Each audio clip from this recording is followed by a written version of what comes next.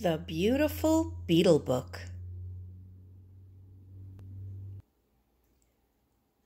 What is a beetle? A beetle is an insect. It has a hard outer covering, wings, chewy mouth parts, and antenna. Beetles are the largest group of insects. They also are some of the most interesting. A beetle's body has 3 parts: the head, thorax, and abdomen.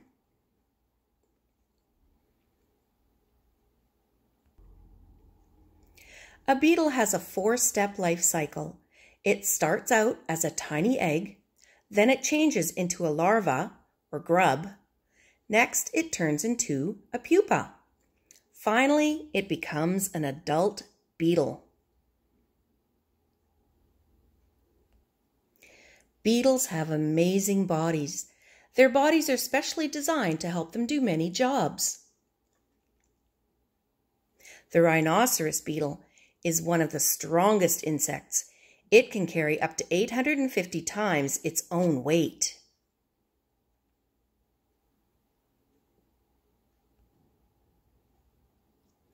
Beetles are a wide variety of colors.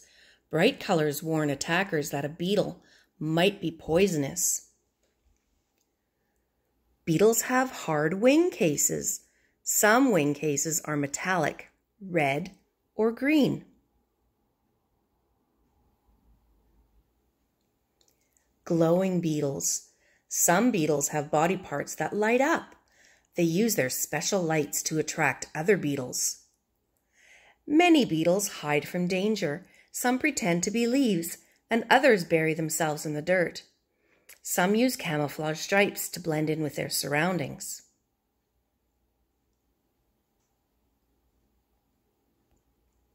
Water beetles. Some beetles live in the water. They swim using their legs as paddles. The whirligig beetle floats on the surface of the water. Its eyes can see above and below the water at the same time. The great diving beetle sticks its bottom out of the water to get more air.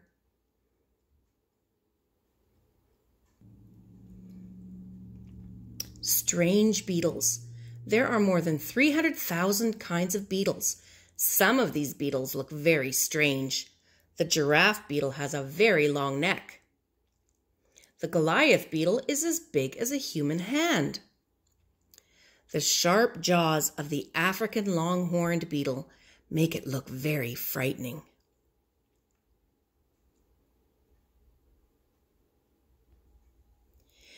If you would like to see beetles up close, make a beetle box. Use a small cardboard box with a lid and have an adult punch some holes in the lid.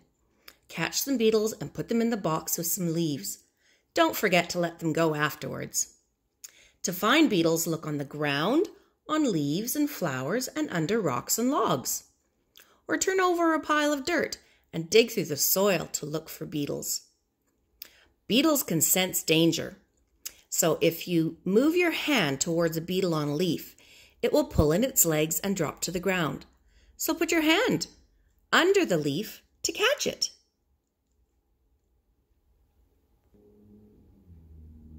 The Beautiful Beetle Book by Sue Unstead. The Spectacular Spider Book. Did you know that spiders belong to a group of animals called arachnids? They are invertebrates, which means that they don't have a backbone. They're found in many places, anywhere they can find insects to eat. A spider's body is covered by a hard, stretchy skin called an exoskeleton, and as the spider grows, it molts. It sheds its skin for a larger skin underneath. The head and chest make up the front part of the spider's body. The back part of the spider is called the abdomen, and it also has spinnerets, which are on the back of the abdomen. They spin silk for the spider's web. Some spiders build webs to help them catch food. Using a claw on its hind leg, a spider pulls silk out of its spinnerets. The liquid silk hardens into a strong, stretchy thread. A spider can spin a web every hour. That's right, it only takes about an hour to spin a web, and many spiders build a new one each night. When a spider feels movement in its web, it quickly heads towards its prey.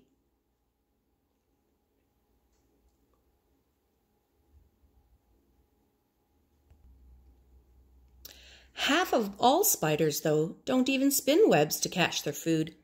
Instead, they catch prey by stalking and jumping. When the spitting spider spots an insect, it squirts 2 lines of poisonous gum from its fangs to pin down its prey. A portia spider shakes the webs of other spiders. This makes the spiders come out of their hiding places, and then the portia spider pounces on them.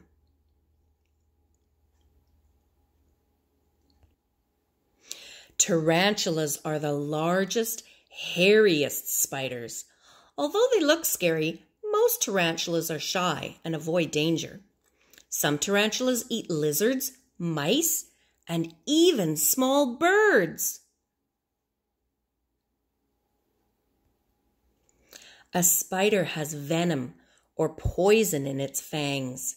It uses its poisonous bite to kill its prey and to defend itself.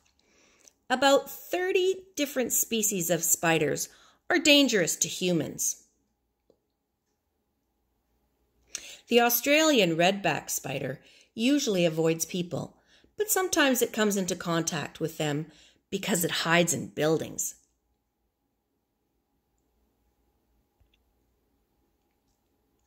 Female spiders use their silk to make egg sacs. They guard the egg sacs in their webs or carry them in their jaws or under their bodies. Baby spiders called spiderlings will hatch from the eggs. Spiderlings of the female wolf spider cling to the special hairs on her back for about 10 days after they hatch. Most spiderlings break out of their eggs with a special tooth called an egg tooth. At first they can't feed or spin silk. About a week after they have hatched, they molt and separate from each other. Once the spiderlings can feed and spin silk, they set off to find a home of their own. They fly off on silken threads that catch the breeze. This is called ballooning. Some spiders live close to the water where they hunt, but they will always eat their prey on land. Many kinds of spiders live peacefully in our gardens and homes. Most are useful because they eat insect pests that can carry diseases. The Spectacular Spider Book by Valerie Davies.